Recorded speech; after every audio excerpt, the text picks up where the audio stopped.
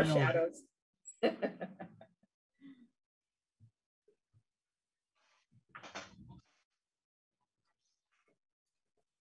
Okay, we can start. So we're going to open the meeting. First thing is to approve the agenda. I'd like to add or modify a couple items. One is I would like to talk a little bit about ground rules of behavior right after the agenda is approved.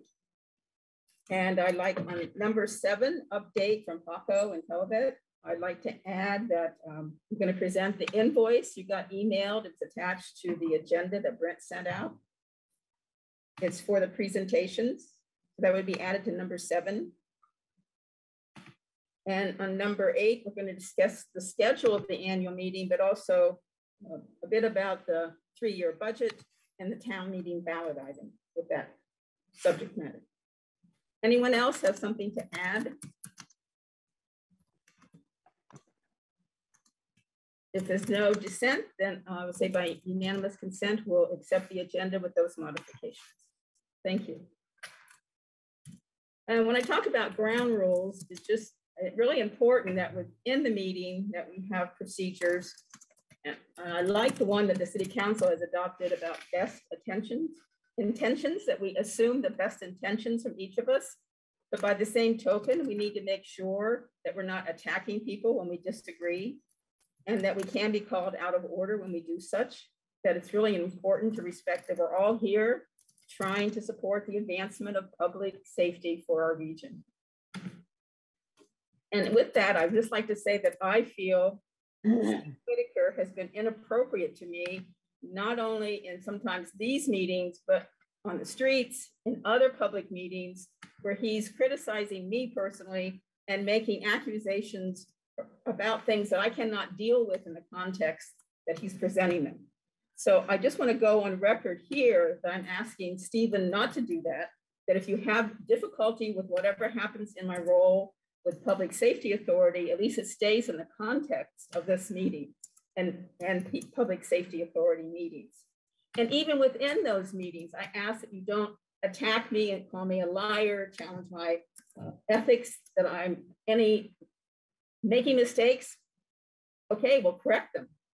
Trying to address to be more transparent, we'll do better.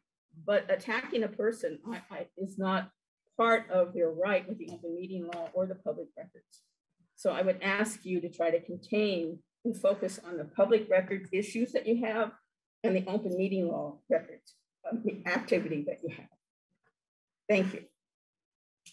And now we have public comment.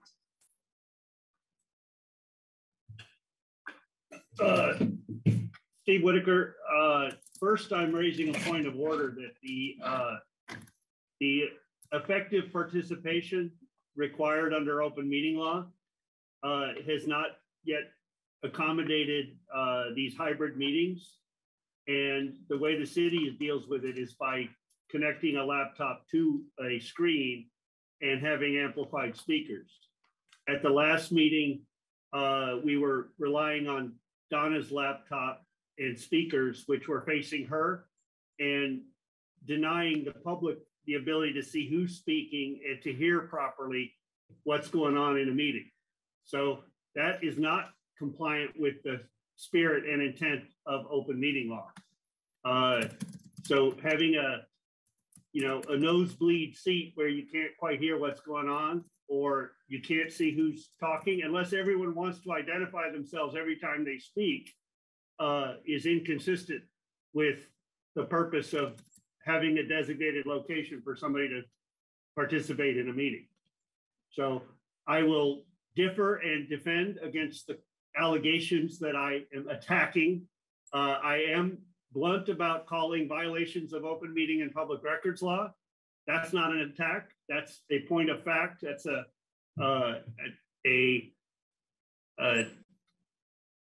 characterization of compliance with the law. So to the exaggerations and the hyperbole that you just heard about how Donna feels are not consistent with what conversations we've had. But the problem here is that even the city is making preparations to if we're going to use a designated location, a machine connected to Zoom has to be hooked up to a screen that can be seen by everyone in the room, and speakers such that everyone in the room can hear. And having a laptop, Brent's laptop is unavailable to be shared tonight because he's keeping the minutes, and Donna needs to be able to stare at hers. So I'm just raising that one. Secondly, the agenda tonight does not include board discussion of the open meeting violation notice that was filed. That requires the board to take action, which hasn't happened. So I have worked, and as you know, this has been an issue with Capitol Fire. It's been an issue with other, I'm a stickler for making sure we're warning meetings properly, allowing for participation in the meetings, and getting minutes posted on time, et cetera. And I do not want to see, after years of investment by many of us, this organization fall into the same problems of playing fast and loose with the law. And as an example, I heard at the last meeting, the chair says, oh, let's go ahead and proceed, and we'll fix it by ratifying it at another meeting. In effect, it's admission of violation of open meeting law, and oh, we'll fix it by ratifying it at the next meeting. That doesn't fly. That will not fly in front of a judge. It shouldn't fly among any of you to the ethical standards that the oath you've taken here. So I ask your adherence to strict open meeting law and public records law.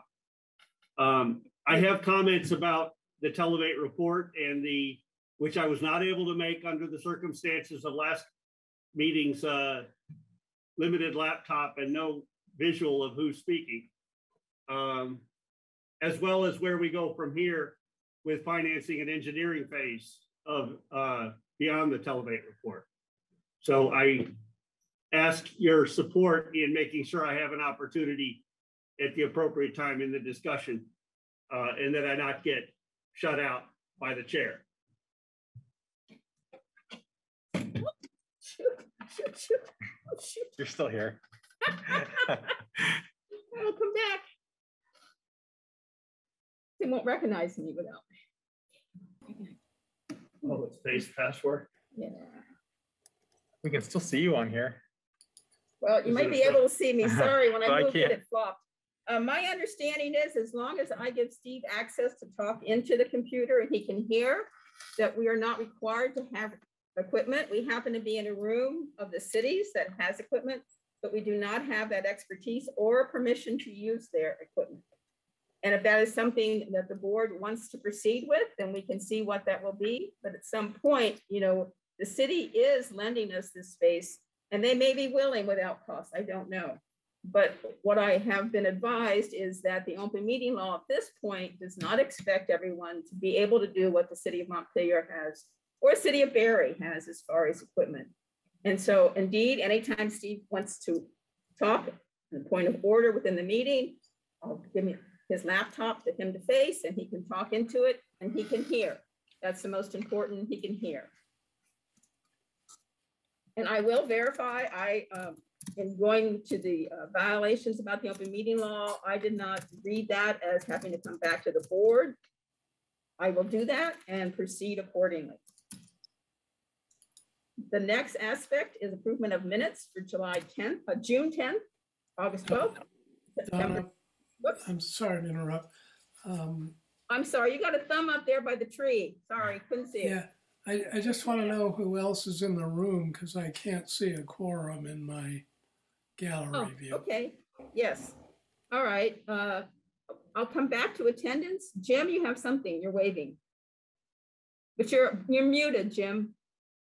Yeah, with regard to Stephen's comments, I have been quite familiar with open meeting law over the years. There may be some recent changes because of COVID that I'm not aware of. But the law requires that the public be able to see how someone votes. That's all. So I recommend that we do a roll call on each vote that will accommodate that. And I also want to say that I think Stephen's made some valuable contributions at times, but it's outweighed by his disruption. And I would ask that you strictly enforce the public comment period, limit it to the time that you award it, and then go on and not allow any more public comment outside of that time. Okay. I would appreciate it if everybody would just, I will say, oh, Doug, you have your hand up. Go ahead, Doug. You're muted too. I don't want to belabor this any more than it's absolutely necessary, but I just remind Stephen and everybody else that the Zoom link and the audio link is open to all, and this meeting is being recorded. I do not see any open meeting violations. Okay, for attendance, what I see is I see Jim, Doug, Kim, and myself, that we have, Sally. We have 5 people here. And me. Oh, and Brent, we have 6 people here. Are you on the screen? Where are you on the screen, Brent? So we have 6 board members here. Does that answer your question, Kim? Yes, it does, I guess. Okay, and I think it's a good point. I think it's helpful for people to say their name and then speak, because even when I can see, I don't always know who's speaking, looking at the screen. So just say your name and then make your comment. That'll help the secretary as well as Stephen. So I'm looking for approval of the minutes for June 10th, 12th, and September 9th. Doug, you're muted, but I see you talking. Yeah. You can tell my lips are moving. I move approval. And Jim, was that a second on your mouth? I'll second. Okay, Jim second. Any other further comments about the minutes? Jim second. Yes, I want to compliment Brent on a very thorough job. There's a real record here that is, hopefully some historian will find them interesting. So thank you, Brent. Okay. All in favor of approving the minutes? Say aye, wave your hand. Oh no, we're going to do it out loud. Roll call. We're going to do it out loud. So I'm just going to go across this my screen as you appear. So Jim, you have to unmute yourselves, folks. Aye. Thank you. Doug? Aye. Brent? Aye. Kim? Aye. Sally? Aye. And myself, aye. Did I miss anybody? Okay. Next is, you just passed the minutes for September 9th, but just to be absolutely sure that we're ratifying all the motions passed at the September 9th meeting that were included in those minutes. This is to correct any inverted error that was done with not having the right posting of the agenda in City Hall. I entertain a motion to ratify all the motions passed on September 9th. Also move. Thank you, Kim. Second. Second from Jim. Any further discussion? All in favor? Jim? I heard an aye, but you did the opposite. You muted when you should have. We still can't hear you, Jim. You're muted. I'm sorry, Jim. We still haven't heard a yes. Aye. Thank you. Doug? Yes. Brent? Aye. Kim? Aye. Sally? Aye. Donna? Aye. Okay. Review and approve payment for the annual membership of Vermont League of City and Towns. The membership for a full associate member is $950. It is due. It was actually due July 1, but they sent the bill to Kim and we've gotten that address around. but I also went from a restricted associate membership to a full membership, which allows me access to their legal team there for advice that I've used for both the open meeting law and record request. So that's an additional $320 annually, which is probably what, 2 hours with a lawyer, Kim? I have no idea, but I guess it's something like that. Well, I figured it's quite worth it. I really found it worth it this year, and you can make a decision next year or not. But I would really appreciate the full membership and continued connection with their legal team. I always think talking to lawyers is money well spent. Okay, so entertain a motion to be made for paying them the $950. Before we vote on that, can you tell me how much is in the treasury? Yes, we have, oh, well, it's complicated because if you take out the invoice we should be receiving from Telebet Yeah, and what we've allocated for Paco, we have probably about $42,000 oh, okay. with everything that's allocated, not really spent, because not all the invoices have come in. But the Okay. accrual accounting, that's what That would be the balance when everything's paid. and that's spending the full $55,000 for around the study. And that includes another item that's going to be later talked about. Yes, it's about 53,000. And we'll get a report soon, I expect, but I just Yes, yes. just wanted to know where we stand. Thank you. And it is complicated because we don't have an active treasurer, and it would be wonderful if we could modify that. But I will get a full report to you in November, because along with the annual meeting coming up, we have to also start looking at our 3-year budget.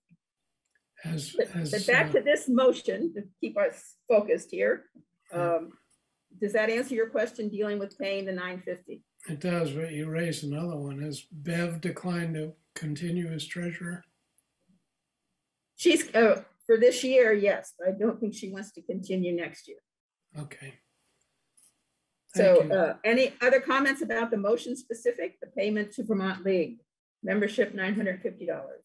I support it. I'll move we approve it. So we'll take the vote. Jim? Need a second. Aye. Oh, I don't have a second, sorry. I'll second. Oh, Brent's gonna second I'll the second. motion. Thank you for that reminder. Jim? Aye. Doug? Yes. Brent? Aye. Kim? Yes. Sally? Aye. Myself, aye. Thank you. Mostly the next item is to let you all know and to have a little discussion about Telebet's presentation on October 19th at 6 p.m. It's the joint council meeting that Barre City Council will host. And even though they're hosting it, both the Public Safety Authority and Capital FAR will be posting their own agendas, taking their own minutes. And you can be there in person or you can do it remotely. It would be helpful to have give Barry an idea how many of us are coming. Right now, I plan to attend in person. Rick and Dom will be on remote. And for Montpelier City Council, right now, only the mayor plans to be in person. Everyone else expressed last night at City Council meeting, they would be attending remotely. So if people could raise their hand if you think you want to be in person. I'm just trying to line up chairs so we're all sort of sitting together if indeed you're coming. Do people plan to attend remotely? Okay, good, great. And Donna, then are we going to get a Zoom link for that meeting? yeah, as soon as Barre City Council gives it to me, it's their Zoom link. I've asked for it by Friday. When I get it, you'll get it. Because I have to put it in my agenda for us. Okay, and October 20th is a 7 p.m. time for Capital FAR Mutual Aid, and they've invited select board members to join them remotely.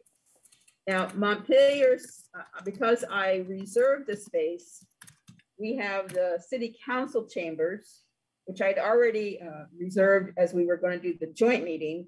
So Capital FAR is using that space. Actually, they prefer that regional plan, that Public Safety Authority host it. So we'll host it live at the city chambers and we'll do the remote link.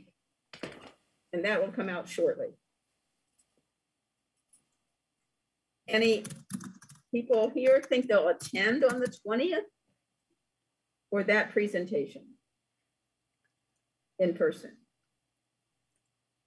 Okay, now that's the one I have lined up Cameron to be here, so we will have the big screen. And there may be some city council members who may attend that just remotely, just to hear some of the discussions. Is that a joint council meeting, or is No, the 19th is the one that's booked at the joint council meeting. The 20th is Capital Fire Mutual Aid. Oh, And their select board members that they've invited. well, I will attend. I don't know whether I'll be remote or in person. Okay. Anyone else? I hope you'd all attend remotely if you can't come in person, and have some opportunity to exchange comments and hear from Capital Fire Mutual Aid chiefs. Any questions about the 19th and 20th that haven't been covered? Jim? Yeah, the Capital Fire Mutual Aid meeting is the 20th, and where is it? It's going to be held at Montpelier City Hall, at Montpelier Chamber Room, and it will be held remotely, hosted by us, Public Safety Authority. I'll attend that one. I am unable to be available Tuesday night, the night before, for the City Council of Barry. Okay. Donna, can I ask a question? Yes. But what way do you believe will create the most interaction in either meeting?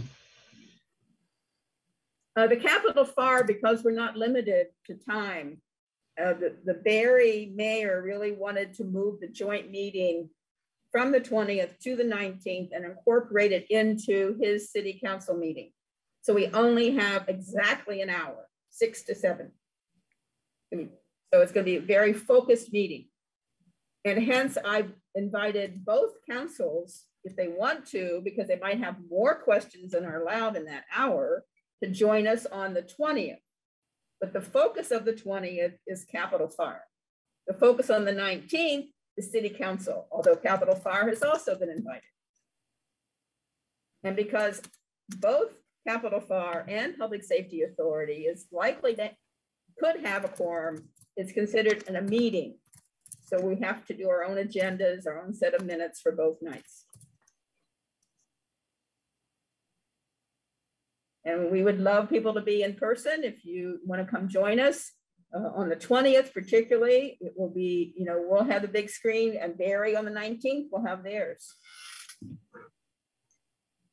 But remotely is totally acceptable. Okay.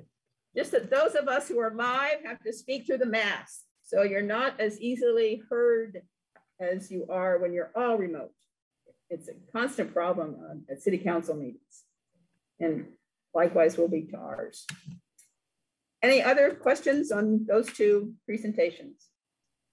Now we have an invoice that I sent you, or Brent sent you attached from Televate for those presentations.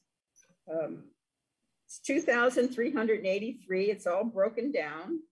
It's estimate. If it's less time, they'll charge us less. And indeed, they did so much extra without any overcharge. Paying this will come out still under the 55 allotted money for phase 1 study. So I would really appreciate being able to advance this. Otherwise, this presentations are going to fall on us, and probably I'll have to look to Doug Brett and Joe and Doug and Paco and many others to help carry the same weight that Rick and Dom will have on their own. So I would entertain a motion that we approve Televate's expense up to the $2,383. That is their estimate cost for the two presentations. So moved. I'll Second, second that. I'll second it. Doug, I think Doug Hoyt, second first. It's okay, whatever works. Okay. And, all right. Any further discussion about this? All in favor, starting to vote. Jim, Aye. Doug, Aye. Brent, Aye. Kim, Aye. Sally, Aye. Donna, aye. Now, I apologize. We have two people, one I don't know, but others seem to. And Carrie, I believe, Carrie McCool, are you not a dispatcher coordinator in Montpelier? Yep, I'm the dispatch supervisor in Montpelier. Supervisor, thank you for the right title. Sorry about that. Well, thank you for joining us. Really appreciate it. And hopefully you'll be able to join us for the presentations, whether that's Thursday or Wednesday remotely or in person. Yeah, it'll depend on what our staffing issues look like. Right, right. I think on the 20th would be really good since you dispatch for Capitol Fire. You know, that would be wonderful if you could make that. And I'm sorry, I didn't even think about putting you on the distribution for that material, but I'll send it out to you tonight when I get home. Thank you. You're welcome. And Caroline, you're there, and Deputy I am, Chief, Madam Chair.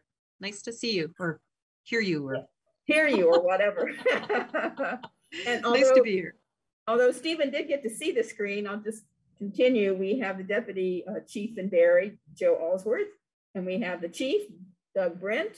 We have Orca also on the screen. Did I miss anybody that's, okay, cool. Done. We voted on that, that's all done. Yep. Cool. Paco, how about your report on your working group? Hello, everybody. Paco Almond, for those that would like me to introduce myself. I have to, I'll apologize ahead of time. I don't know what goes on with my computer, but every now and then seems to be unstable. And I don't know if it's my internet connection or the computer, but it causes me to drop off. So I'm hoping I can get through this presentation. It's probably time to buy a new computer, but be that as it may. The bulk of my update is, or all of my update is, centers around a meeting that I convened on October 6th with representatives of Capitol Fire. Yeah. Casualty. Okay. Yeah, I think the cutout is your Wi-Fi. It's not your computer. No, is it bad? Yeah, you just totally stopped. Frozen, no words. How about now? Yep. Yep. All right, let's try again. A meeting, October 6th, made up of representatives of Capitol Fire, Barry City Fire Department, Montpelier Police Department, and Doug Hoyt representing CVPSA was there. Specifically, Doug Brent, Ryan Pete, Eric Nordstrom, Carrie McCool, Paul Cerruti, Sally Dillon, Will Sutton, and Joe Aldsworth was invited but couldn't attend. At that meeting, the intent was to try and see if we couldn't develop a consensus around how to move forward with a working group. Who should be part of it? What should we be doing? And to see if we could come up with, say, a common vision and basically how to move forward. And the bottom line from the group was that we really can't move forward until after the meetings of the 19th and 20th. It is vitally important that the city councils and that the invited select board members from the Capitol Fire communities hear about the project and basically give the collective group, give the public safety officials, give CVPSA a direction to move forward and authorize at least the establishment of a committee, and that establishment is really authorizing their staff to work in a planning process concerning how to move this project forward. And in terms of who should be what the makeup of that committee, it might be part of this core working group that we just had on October 6th. It might be the current Twin Cities working group that exists. But the goal is to get good representation of key stakeholders that have the time, expertise, and desire to participate in helping to advance this radio communications project forward. Some of the, I'll just go through some of the outcome statements that I heard, or I should say statements that I heard people make was basically keeping all communications on the air is what the vision should be about.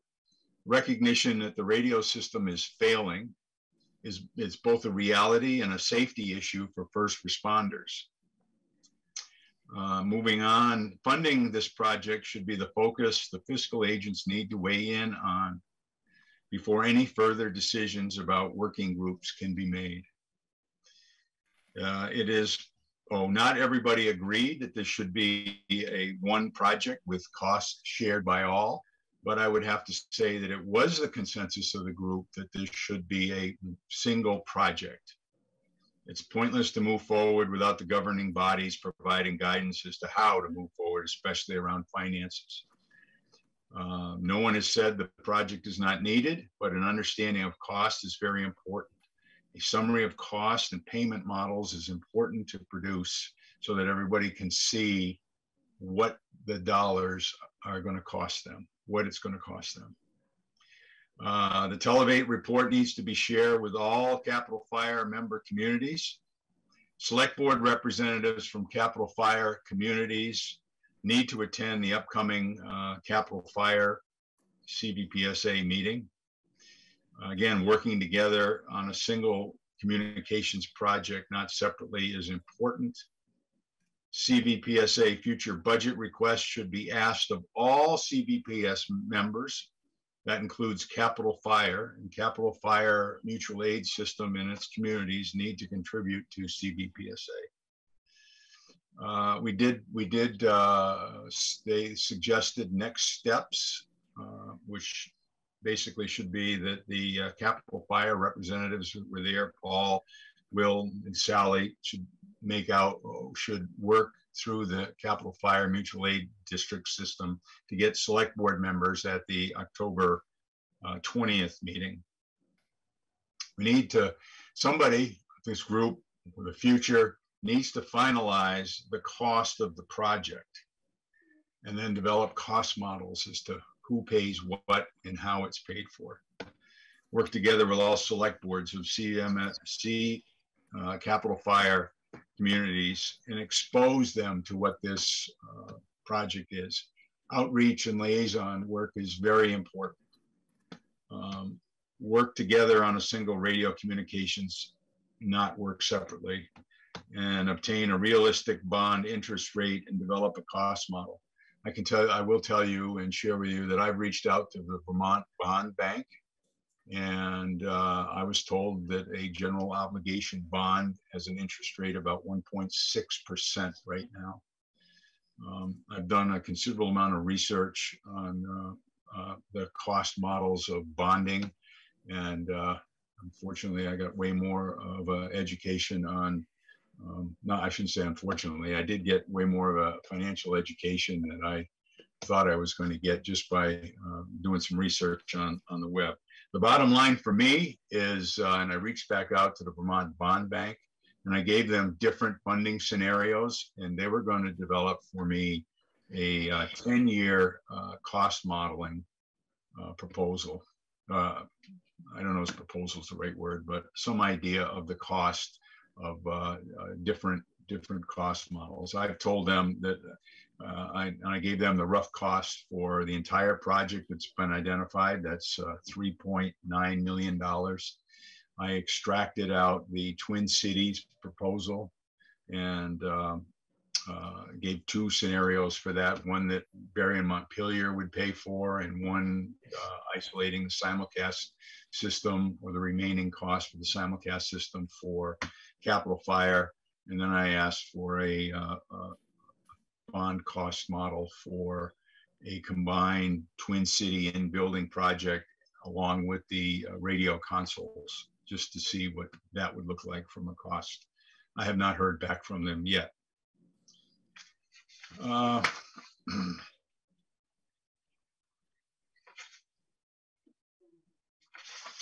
Anybody have questions for Paco? Yeah, that's pretty much it.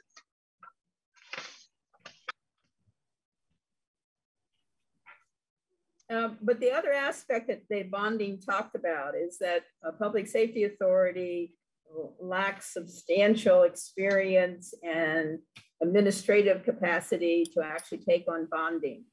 And you want to explain a little bit about that, Paco?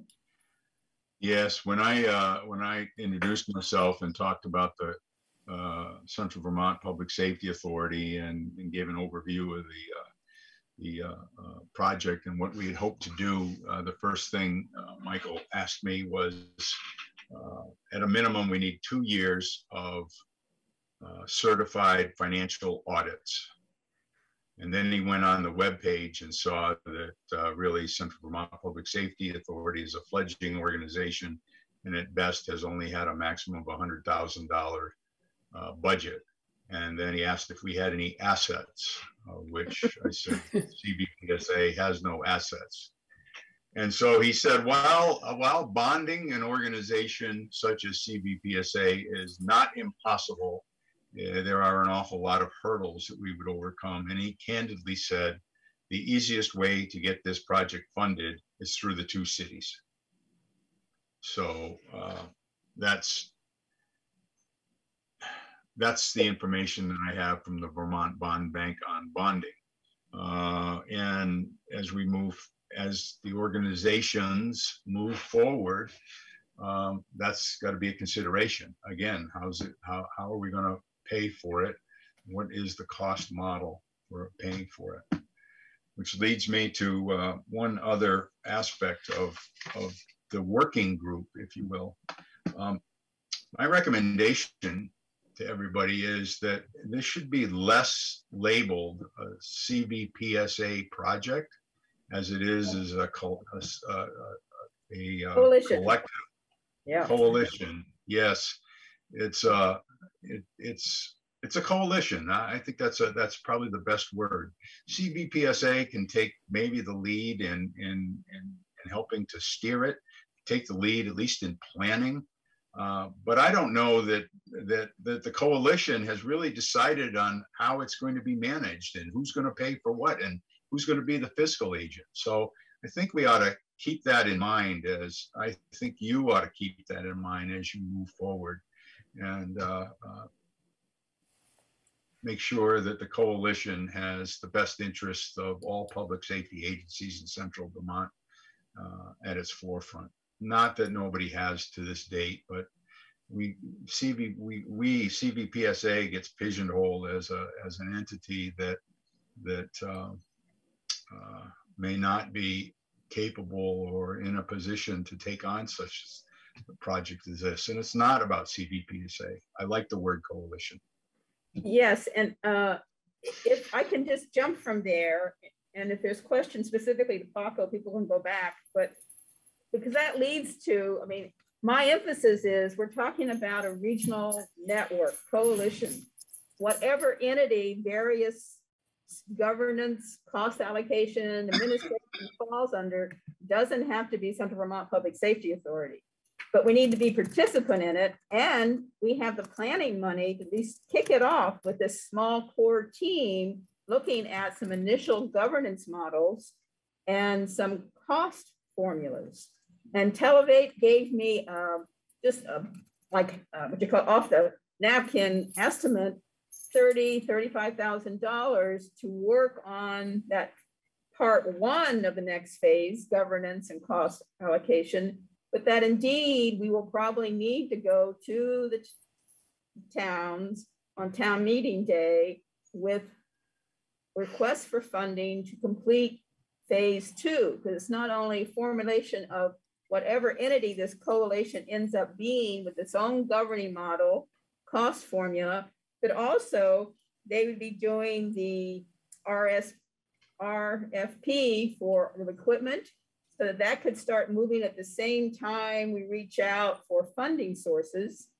And so I see for this year, March 2022, that we consider at our next meeting that I will be sending you materials between now and then, but we consider what we might need to put on the ballot in order to continue this planning model so the coalition can have a very substantial entity that the towns and cities can totally commit to and move forward with the 3.9 million equipment acquisition.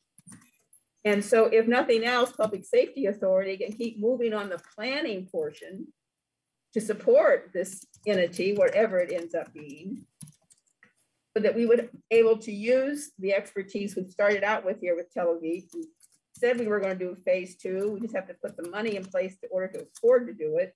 And that with Paco's help, especially reaching out to invest in the select board, we really need someone facilitating their involvement, going to them, really talking directly with them and bringing them on board along with all the capital fire chiefs in those communities. So what I'm proposing to have you all think about and hopefully kick off a discussion tonight is, one, considering a future contract with Tel Aviv for phase 2, part 1, that's just dealing with governance and some cost formula, funding models.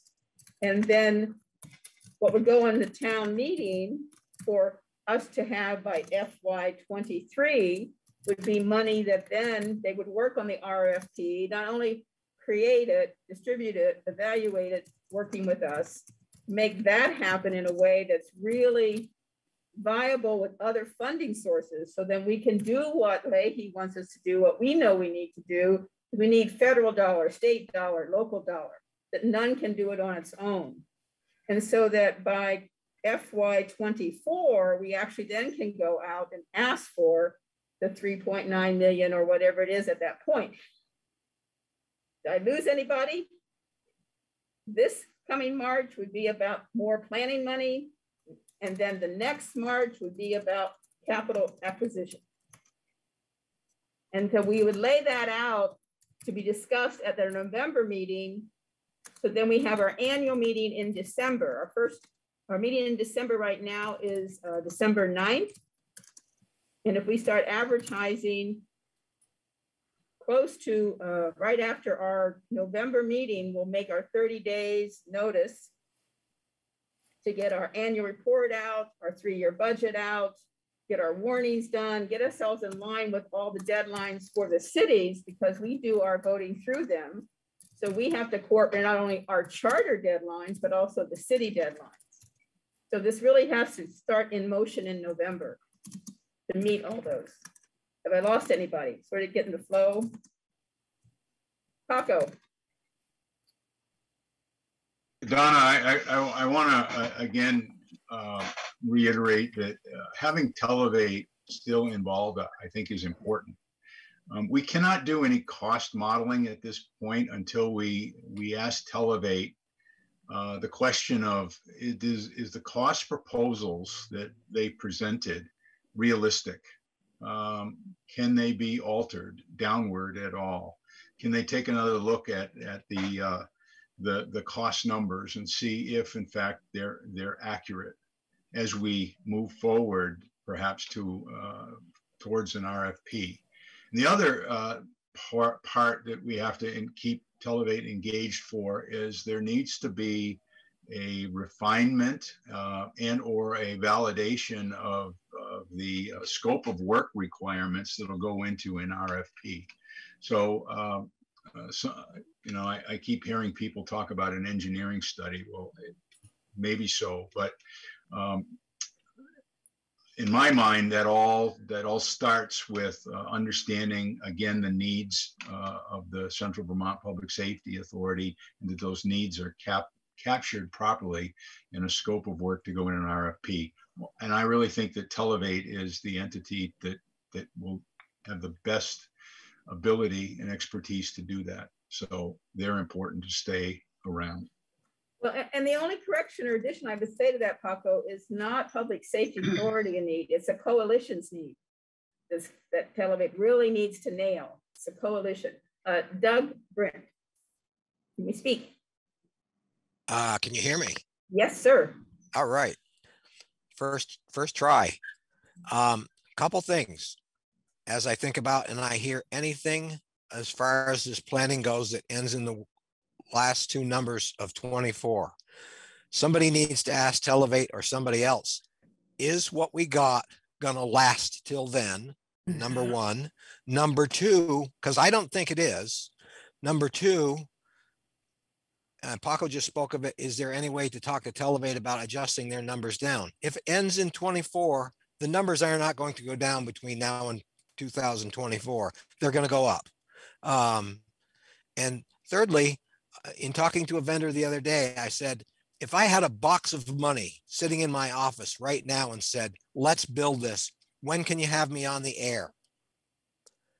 Next November, not 30 days from now, next November. So whatever our planning date ends and whenever we go out and think about awarding a contract, we got another whole year to think about being on the air after that. And will what we got now last that long? And what do we do if it doesn't?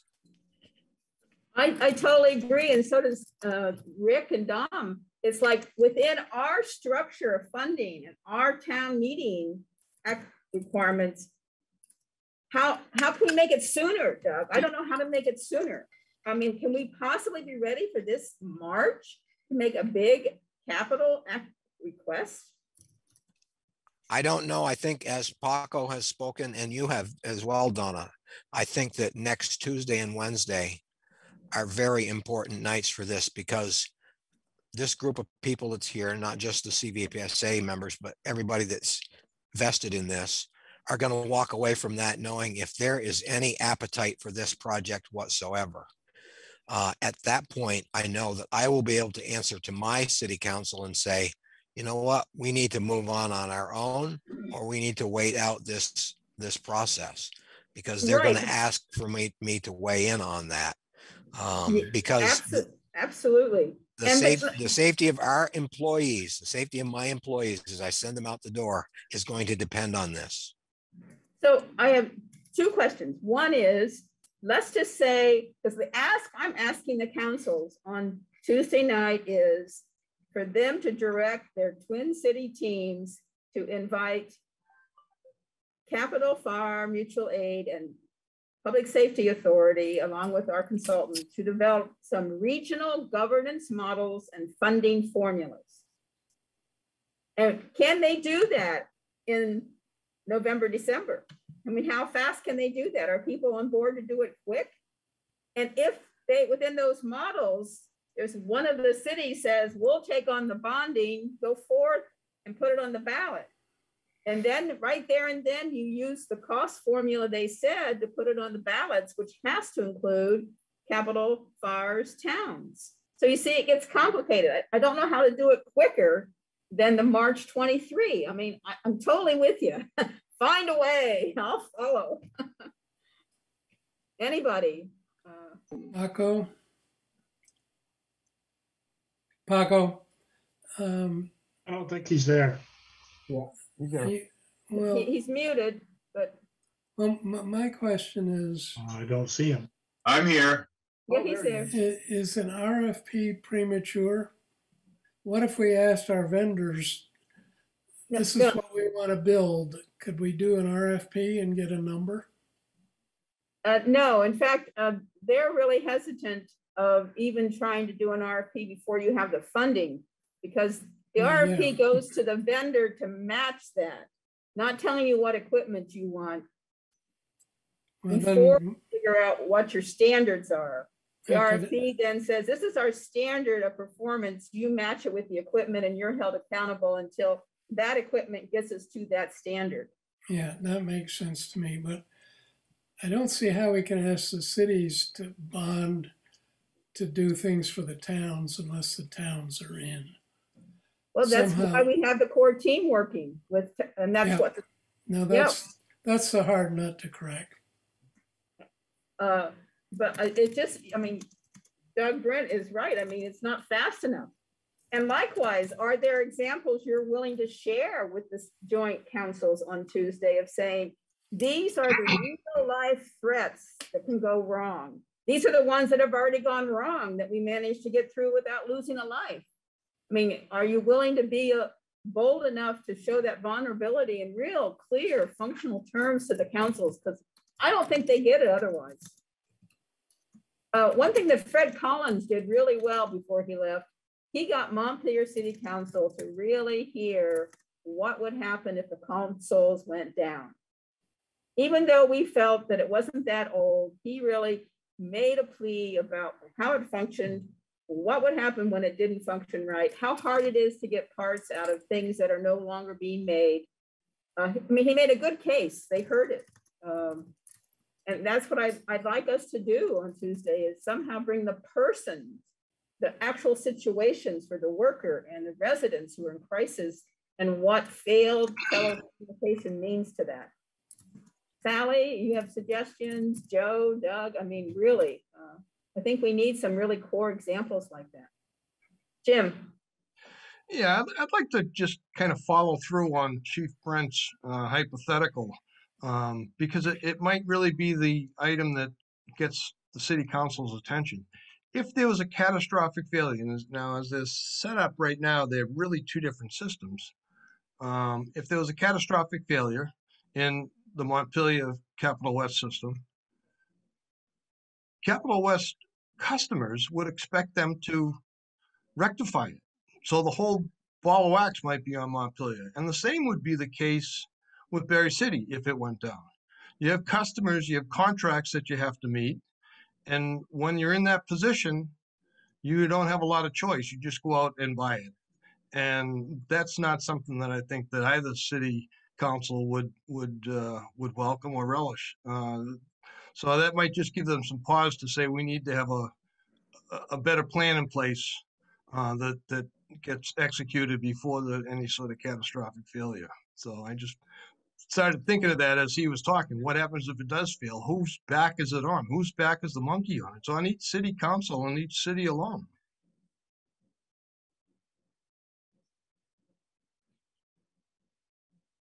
Anyone willing to work on that approach for Tuesday night? Definitely, Rick is working on, the focus of his information is using the information within the report, but supplementing from the angle of what is at risk. That's the question I've asked him to answer for the city councils. What's at risk?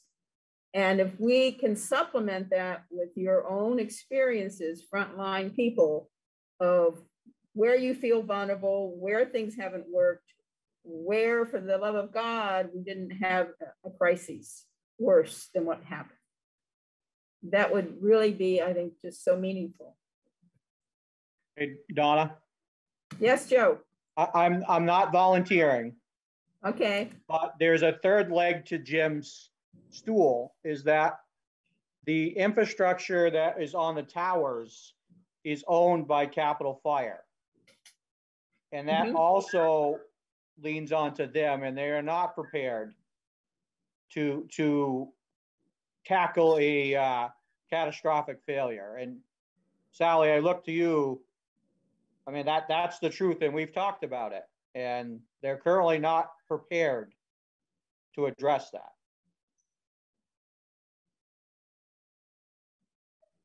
Yeah, there isn't a plan right now if that were to happen.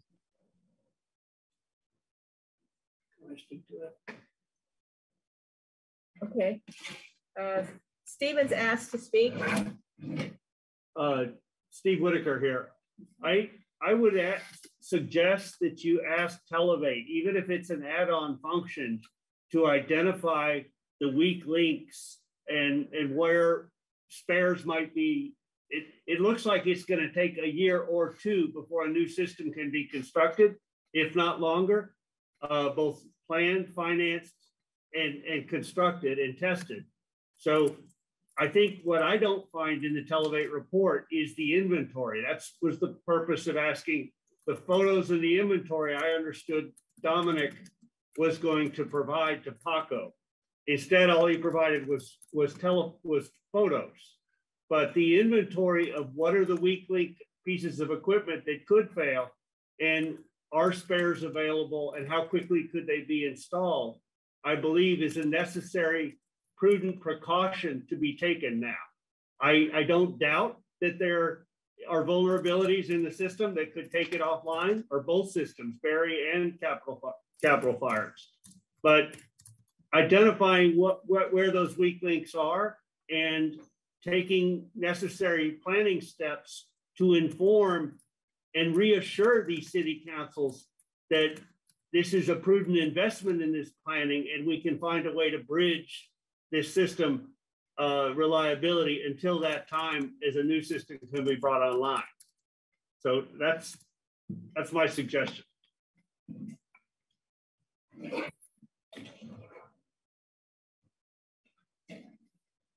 Any clear statements people want to make or offer to make on Tuesday evening, or send me some narrative that I can offer? And definitely, as both I or Televate talk, we would love the support in the audience, be it in person or remote, when you want to chime in to support or emphasize or supplement an aspect. The end result is getting the city councils committed, absolutely committed to act and be involved and to own this coalition and help us get to the goal.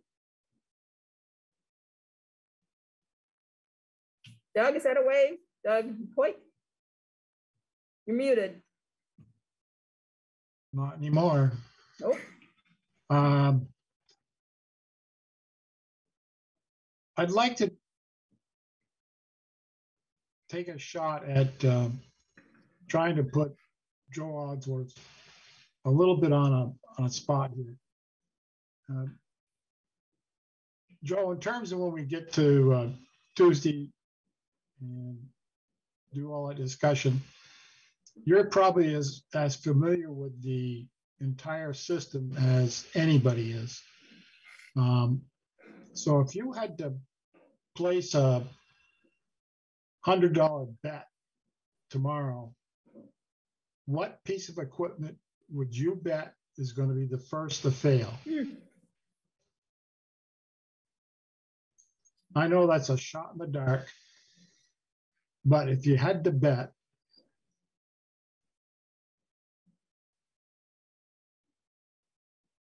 that's a stumper. I know. Or what do you worry the most about? To be honest with you, it's the system itself.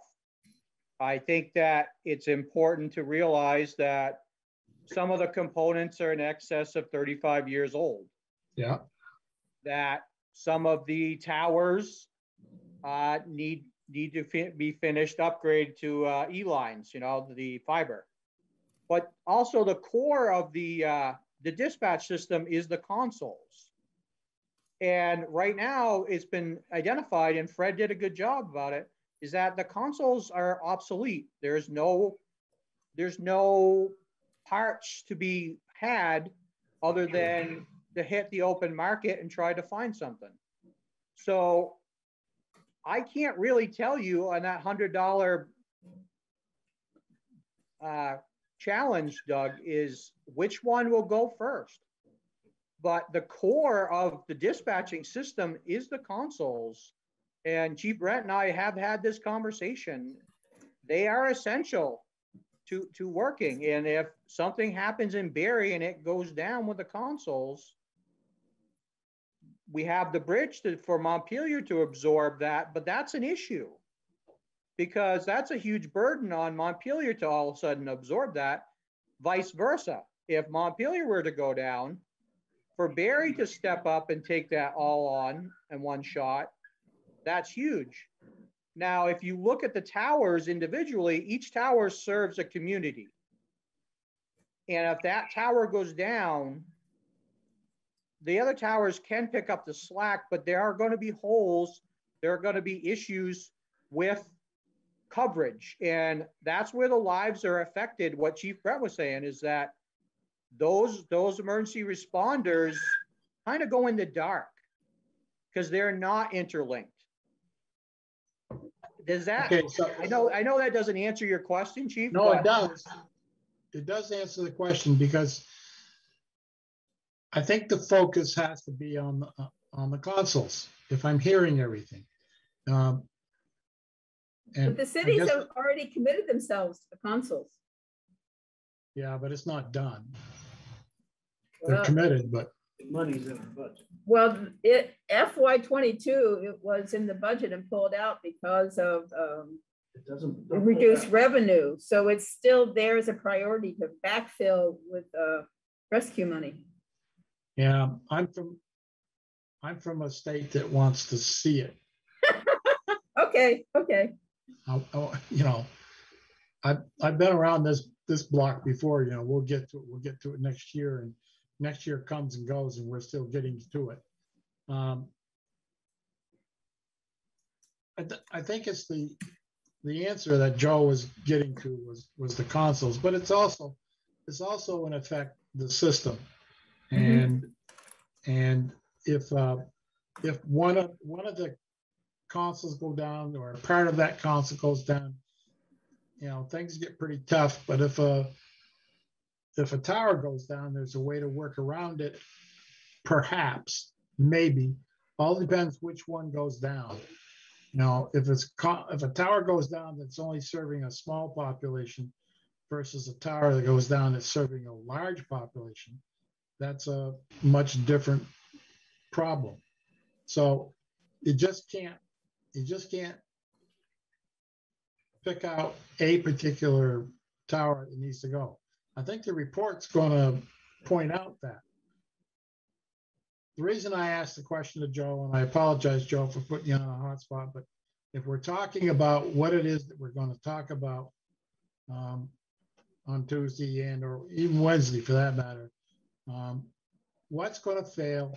What's our priority? When I say our priority, I mean the Central Vermont Public Safety Authority, but Central Vermont, all of it, you know, Montpelier, Barrie, and all of the other organizations that are providing these critical links of communication.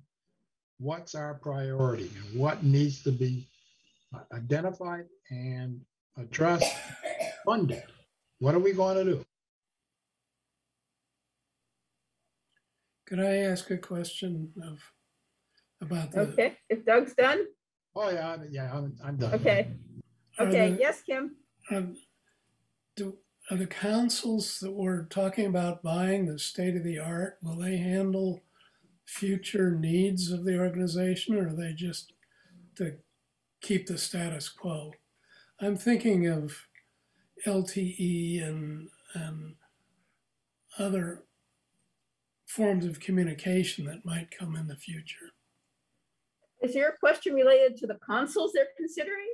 Yes, the specs for those councils. Have they been spec'd out? Do we know what's being asked for? Well, I know that Fred had quite a few ideas about it, but no, the RFPs have not gone out.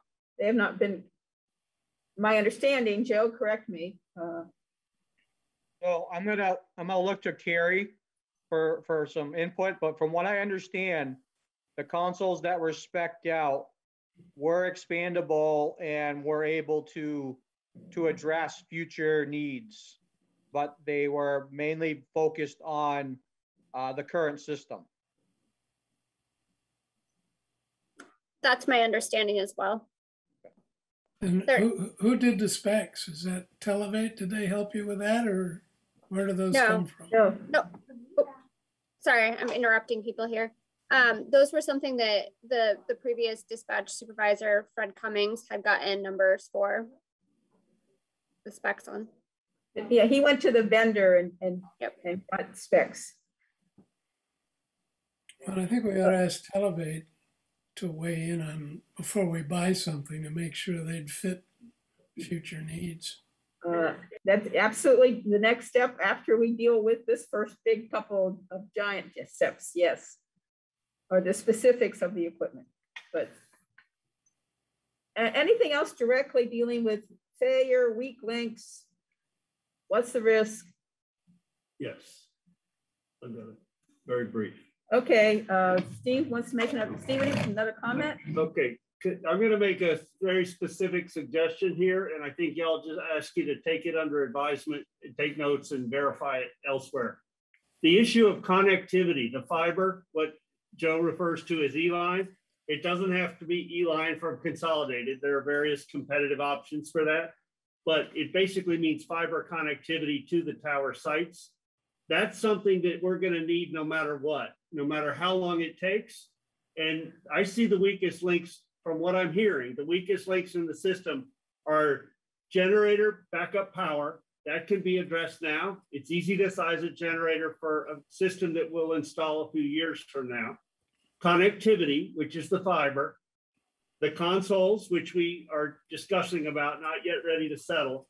And then even microwave backup connections. Microwave can provide a connection to the transmit tower, even if a hurricane comes through and blows down the aerial fiber. So those are 4 things that we could do some pre-engineering on that we know will still serve the new system. So I would ask you to consider asking Televate, assigning Televate that task. It's not a whole systems engineering, but those are 4 things that we know are going to be useful to us with the current system and serve to harden the current system, as well as serve in the new system. Thanks. You know, and the councils may very definitely certainly give us our homework and come back to them, and we'll do that. Doug Brent. Go ahead. So to answer Stephen's idea that he just had, I don't believe that a majority of the things that he just spoke about are even in the price outs that Televate has given us to date. Most of the communities that we're hoping to get behind this project are not even going to be close to being able to afford the numbers we've already got, say nothing about added generators and things like that for each site. I'm not disagreeing with him that this stuff doesn't need to be had.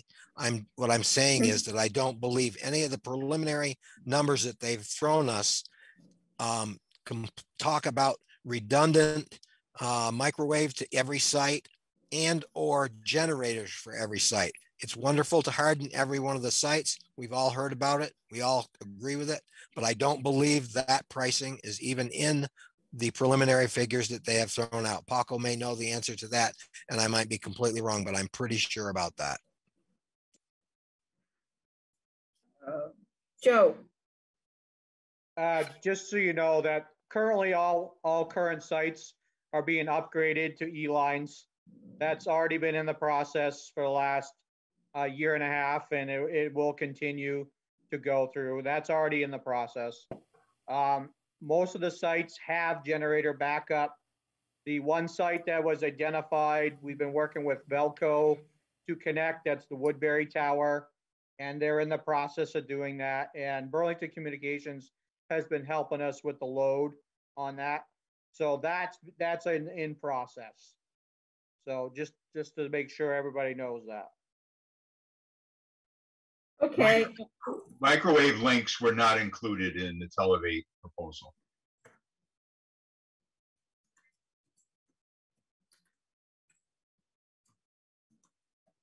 Okay, I think as far as trying to focus on this within the city councils, there's only so much, I'm going to call it details on equipment they're going to absorb. But the base essence of the equipment listed within the 3.9, I felt here and within the small working group that Paco just went through, support moving forward with that 3.9. And that's the simulclass that Capital FAR really want. And that's that Twins City, I got the right words here. Paco, help me. In-building coverage, in-building coverage. There you go. Yes, in-building coverage. So those are really solid. And that's behind the 3.9. And the 3.9 is the beginning of a lot of need, but it's a real essential beginning. And that assumes the city moving on their consoles. And we can keep harping at that. We're assuming the cities are going to follow through on their commitment of the consoles. Yes, Doug, Brent. Remember those words that you just said, Donna, because what we, the Twin City Group, recommended to the CVPSA was that the cities step up and replace their consoles. The cities, the city councils have not agreed to do that. I'm not aware of in Montpelier or in, I can speak definitely for Barry. The city council has not agreed to do that here yet. That would be our recommendation to them and Steve's recommendation to them as well, but they have not agreed to do that. So I'd be very careful at our meeting with both councils that that doesn't get said, well, we really appreciate the city stepping up to do the consoles. Our city hasn't stepped up to do it yet. Our recommendation is that they step up to do that, but they have not agreed to do that, nor have they come up with the money to do that. Well, Montpelier went a step further. I said, put it in an FY22 budget and then removed it when we were short. But it's there to be replaced. I mean, to be, yes, to find the money to do. But so I'll work on the way to word that we're looking and we're seeking the support of the cities moving forward on their consoles. So just, I'll put it in an affirmative desire. How about that? Okay, Paco. Donna, may I make a suggestion? Yes.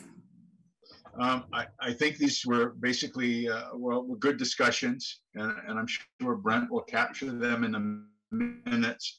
But I think all of these discussions should be referred to the next step, which comes after the city council's capital fire debate it next week. But a lot of these issues need to be resolved at the working group level. In terms of coming back with solid recommendations. Right now, it seems to me to be almost a shotgun effect. And yes, no, you're right. And the focus with the councils are to get them to have a broad picture about specific needs. And that, well, yeah, that in empowering the coalition to move forward with planning. Yep. Yes. Okay, well. We'll keep working on it and everybody show up on Tuesday and Wednesday next week. The other thing that was mentioned here that we didn't get to was we did get a letter and it was in draft form for a while from Capital Fire Mutual Aid that was sent out. And just really, Sally, you may want to make a comment here, just so appreciate it and how much it aligned with the Twin City team's letter that when I combined it to sort of restate for the two councils, you know, there were like 4 real solid things there that they both mutually stated as a priority focus to move on. And that just dovetails with the whole building of the coalition, not about public safety authority, but about creating a coalition and getting the right people at the table. And that's what we want the council to authorize, getting the right people at the table in the working group. Any comments you'd like to make on the letter? No, I agree that I think Capital Fire is behind it. Our biggest stumbling block is going to be the dollar amount, and I'm not sure how we're going to get past that. I look at the numbers that Paco sent out today, and that's just, I mean, even for a department like ours that has a large budget, that is a huge chunk of money, and for a department that has a small budget, that is almost their whole budget. So that's going to be the biggest stumbling block, I think.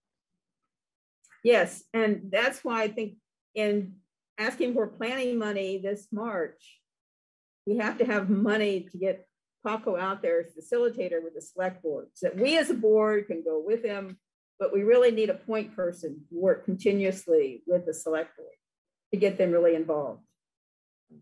So November is bringing all that to the forefront with some drafts for the annual meeting that would be December 9th. along with budgets. And that's the next item on the agenda. I've already stated the date would be December 9th, November, giving you drafts of elements so we can start working on it. And the other question would be as far as any money for training. At this point, I hadn't considered money for training of dispatchers, but we might want to maintain that. Or what do we need, Joe? Do you think some maintenance training expenses will be coming up this next year now that we've gotten everybody certified? Actually, in Barry, we haven't. You didn't. Yeah, help me there. Nobody, only I think one or two maybe have attended, but I'm going to defer that to Carrie. That's her expertise. But I think in Montpelier, everyone got certified, didn't they, Carrie? So everybody did get certified who is currently employed. Since then, we have hired, we had 2 vacancies. One has been filled, and she will ideally go through that probably at the beginning of the year. And then we will have one more vacancy. And once that's filled, we'd like to get them into it as well. Additionally, we have hired a part-time employee. In keeping with trend, we would like to have them all certified. Okay, so you're thinking to budget for the year, what, 4 people? So we have 3, because we have 3, yeah. And 4th would give us a backup. 4th would give us a backup, yes. Okay. I'll consider that when I do the budgeting. Steve, I'm sorry, Joe. Just so you know, they have hired 2 additional new dispatchers. So I'm not sure to speak for Larry, but I know he wanted to get them trained up.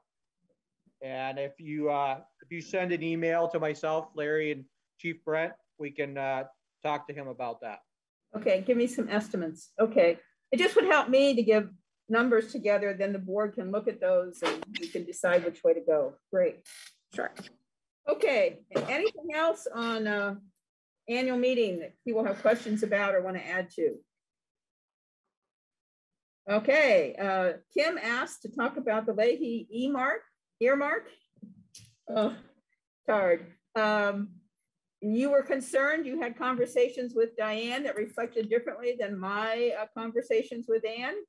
And you sent out a memo, and I did feel the memo was not appropriate, and that we have to be careful, not only in he said, she said, but the fact of open meeting law. Once we start sharing our opinion, then it becomes a discussion. And if one person makes a statement and nobody responds, we haven't broken the open meeting law, but it doesn't allow anyone else to have an opinion. So expressed at the same level. So it's better not to do that. If indeed you have something like this, you want to be put on the agenda, then we'll do it and we'll distribute it through the board mailing and the board meeting in the future, please. So what would you like to say further about this that you haven't already got a chance to say in your memo? I'd just like to add, Donna, that I don't think the open meeting law prevents individual board members from having conversations with each other.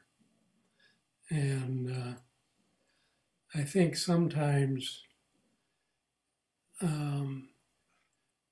it's helpful to do that so that we don't step on anybody's toes, that we know what they're thinking and where it's going.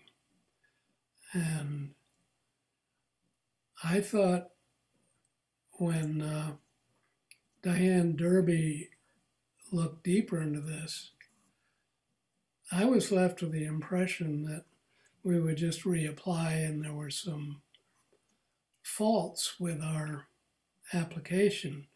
What she said, I think, was a clear warning to all of us that if we're going to request money, we got to have our act together.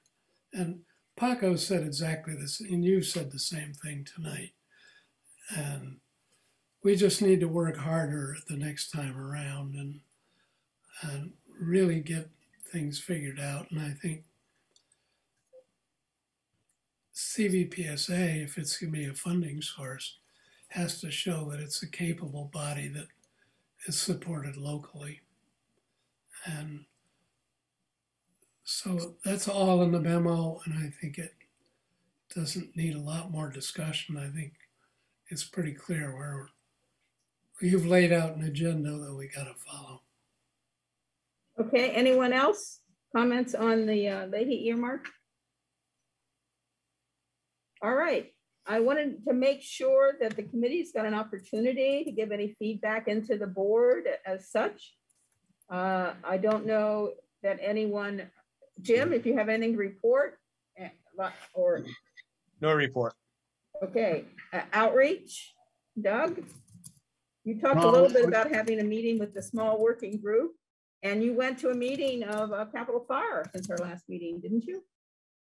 Yeah, I did do that, remotely. It was good watching them work through their issues and add to what it is that you see that came to us in a written format. So I think it's all a work in progress. 19th and the 20th are going to be potential watershed moments for us. So I'm looking forward to that. Okay, Brent, website. Yeah, so not a whole lot from me. I do want to figure out how we are going to move forward, and I'll work with you, Donna, on trying to figure that out as to how we want our website to look, what we exactly want to communicate on our website. If we're looking at this as more of a coalition and we're looking at this as kind of a project, kind of like a landing page, I guess, for where the towns and where everybody can come to get information, then I think that that's easy to do. It just depends on what we want to market, how we want to market ourselves and our organization. But that's on my radar. Everything else, yeah, it'll just depend on where things fall, but that's where I'm at this point. Well, I appreciate you getting things posted, the minutes, the agendas. Thank you. Thank you very much. And we'll keep working on it. Obviously, the future of the coalition will give us directions. Yes. Any other business before us this evening? Okay, then we'll be adjourned at 7:53. Wow, the 8 o'clock mark. Good. Thank you all. It's been most helpful. Thank you. Thank you. Bye. Bye all. Go on. Recording stopped. Oh, so nice.